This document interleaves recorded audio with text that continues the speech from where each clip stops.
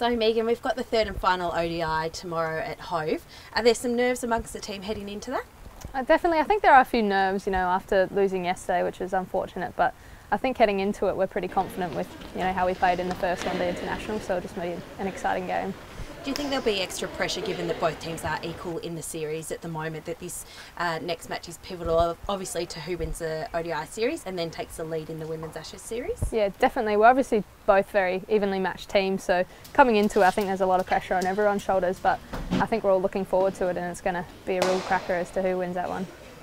And for the fast bowlers, there probably hasn't been a lot in the pitches so far. Are you looking, hopefully getting a change in that tomorrow with the pitch that they've got lined up?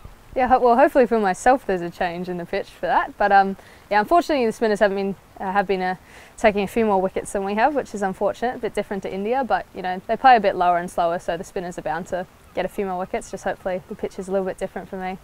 And in such instances, bowlers like yourself, Elise Perry and Holly Fairlin, have had to change your tactics and what your role is in the team on those days. What's changed about your bowling on days where we've had pitches that have been more suited to spinners? Definitely for myself anyways, I just guess become a bit more of a containment bowler, trying to just make them score a few runs less and bring the run rate down.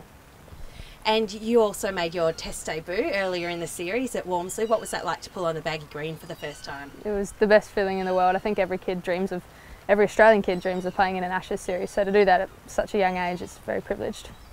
Which English players do you think we've got to watch out for on Sunday for the third ODI that will be the key to the England side? Obviously Charlotte Edwards, she's been in cracking form at the moment, and Sarah Taylor, and Brindle's been batting well up the order as well, so I think those three players are very key to them, and if we can get some early wickets we can hopefully take that last one day up. And the second ODI didn't go quite as planned. It was a gettable total that England had set. What do you think changed the game and took it out of your hands? It's a tough one really, with such evenly matched teams it can go either way at any time in the match. I think maybe letting them get off to such a quick start probably did us in at the end of it, but in the end they bowled really well and bowled to their plans and hit to their field a lot, so I think really just they were really disciplined with their bowling and that's what got us.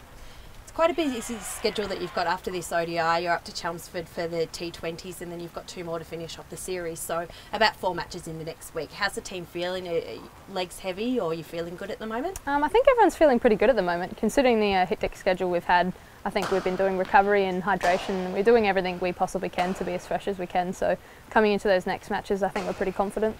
Are you looking ahead to the T20 matches at the moment, or is the sole focus on winning that ODI series first? Definitely just on the one day series at the moment. T20, that'll just come when it comes along, so we just really focus on the format that we have at the time. And with this new multi-format series of the Ashes, Australia only needs to win a certain amount of games to retain the Ashes, whereas England need to win much more. Do you think that puts a bit more pressure on them? Definitely, yeah. I think for us, knowing that they have that extra pressure on their shoulders, it can be a little bit more of a crumbly feeling if they start to lose a few more wickets. So we definitely try and take on that and try and put as much pressure and get into their heads to know that they really need to win more games.